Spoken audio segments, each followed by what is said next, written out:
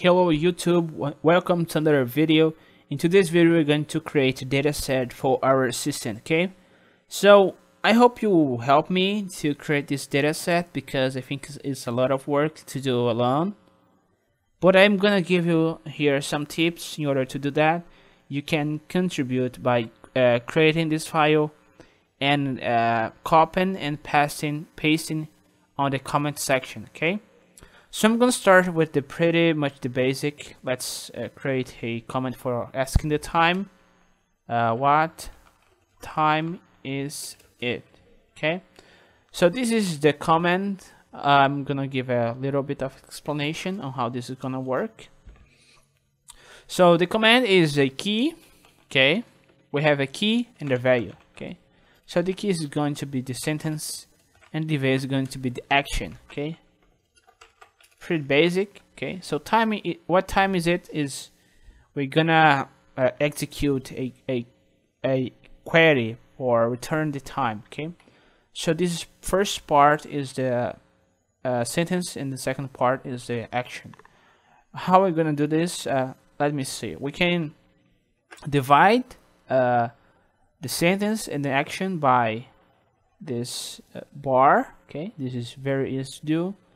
Or you can use command, okay, or tabs.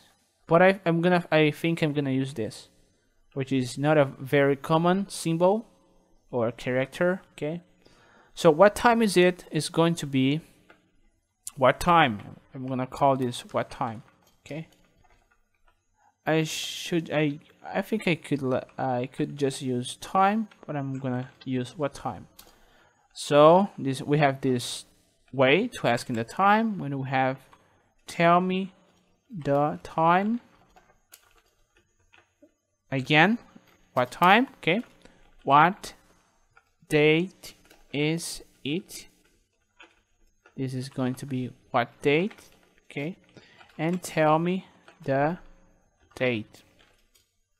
This is going to be the date again. So we have these 4 simple commands for our assistant. Okay, let's add another. Let me think.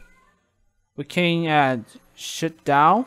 This is going to be some more advanced commands, which is going to be shut down. Restart, which is going to be the restart command. Okay, restart. Let's add another variations of these commands. Let's add shut down computer. It's going to be shut down. Restart and restart computer. It's going to be restart. Okay, let's save this file. I'm gonna save on the same location of the project. Let me see, libraries, documents, Visual Studio 2010 projects. I have to save this project because I didn't save yet. Let's save this project, and I'm gonna create a folder. Let's see. Okay, I have this folder. Right here, I'm gonna save this as CMDs, okay, which stands for commands. So we have this file. You can contribute writing this files and send me. Remember to separate this key values with this bar character. Okay, so let me just add another comments here. Let me think a little bit.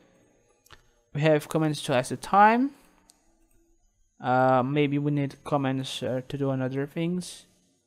Okay, I can't think about any other command right now, so I'm just finish this video right here.